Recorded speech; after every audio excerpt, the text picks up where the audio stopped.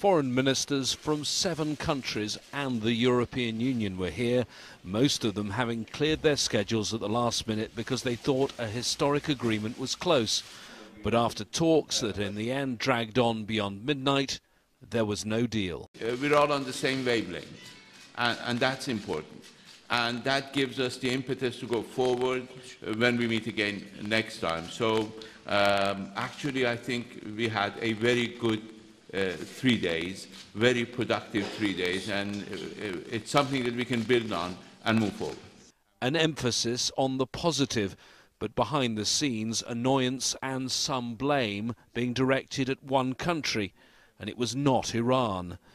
The international community was represented at these talks by what's known as the P5+1, the permanent members of the UN Security Council, as well as Germany.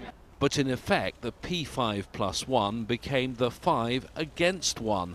That one, France, whose Foreign Minister Laurent Fabius unexpectedly raised objections to the proposed deal, a deal which it's believed the US was probably prepared to sign. Did the French ruin your deal?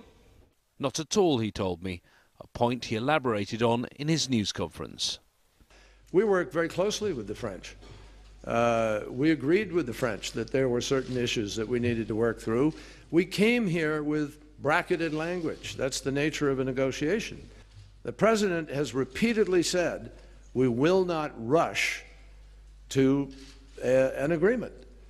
The President has made it clear that no deal is better than a bad deal. And I think it's good we're going to take the time we're taking to make certain that we are dotting the I's and crossing the T's and doing what is necessary to have an agreement that we are assured we can look our allies and our friends in the face and say, this gets the job done. That's the purpose of it. The provisional date for the next round of talks has already been set for November the 20th, but there are those in Israel, in the Middle East, particularly in the Gulf, and in the US Congress that want to kill off any deal before it's done.